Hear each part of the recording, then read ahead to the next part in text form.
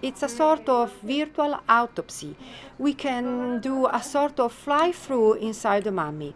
So we can study the mummy, we can reconstruct the life and the death of this person. We can also be sure about the sex because we can study the pelvis, and we can measure him so we can understand how high he was.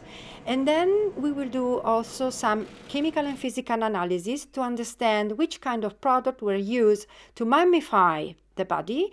And also we can do the radiocarbon dating, so we can be sure at that time that he is what he is saying to be. The mummies are practically a biological museum. They are like a capsule of time.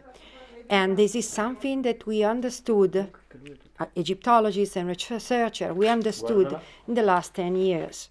Before, the Egyptologists were more interested to archaeological items, shabtis, jewelry, papyrus, inscription, and everything like that. The mummy we have here is a mummy of a priest. His name is Ankhekhonsu. The name meaning is the god Khonsu is alive. All the information we have about the mummies come from the coffin.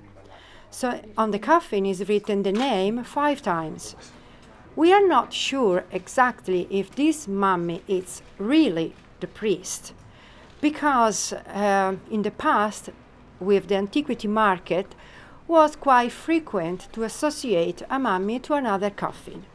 Now we understood that the mummy can tell us the real life of the population of ancient Egypt. So in a sort of way, we will be more near to them studying mummies than studying a statuette. Vado con la mandibola. Mettetevi più vicino e spalla a sinistra.